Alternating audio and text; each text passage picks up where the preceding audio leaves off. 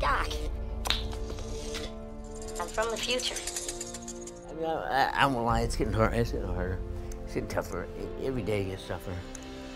But that's... Imagine for a moment that your body is like a puppet, and your brain serves as the puppeteer, controlling your smooth and well-coordinated movements. In this harmonious dance of life, your brain effortlessly pulls the strings, orchestrating each step, gesture, and action. But what if, one day, the puppeteer's hands begin to tremble, struggling to maintain control? This is the reality faced by those living with Parkinson's disease. Parkinson's disease disrupts the delicate balance between the puppeteer, your brain, and the puppet, your body. It robs individuals of their freedom, causing movements to slow and limbs to shake, much like a puppet's that's hard to control.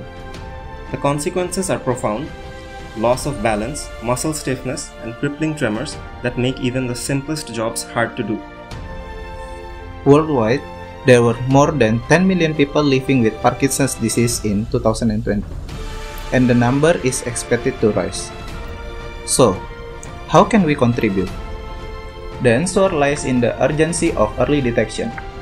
Currently, Parkinson's symptoms manifest at a late stage, leaving patients with a limited treatment options. However, if we can identify a biomarker, a biological signature of the disease, we can detect it much earlier, enabling more effective treatment. Our solution lies at the intersection of data and technology.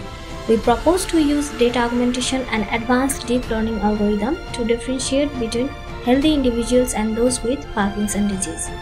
By harnessing proteomics data and generating images from numerical data, we can create a vast dataset for analysis.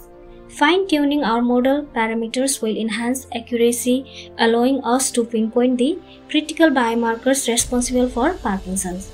Early detection is not just about prolonging life, it's about enhancing its quality. By identifying Parkinson's disease in its infancy, we can slow the progression of motor symptoms, alleviating the immense burden placed on patients and their families.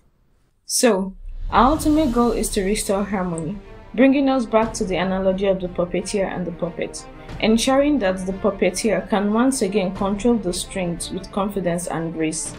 Our research aims to pave a way for a cure for Parkinson's disease by identifying the elusive biomarkers, offering hope not just to the 10 million affected worldwide, but to countless others who will face this challenge in the future. With your support, we hope to bring back the symphony of life for those living with Parkinson's disease, ensuring that the puppeteer, our brain, never falters in its beautiful dance with the puppet, our body. Together, we can turn the tides on Parkinson's disease, one breakthrough at a time. Thank you.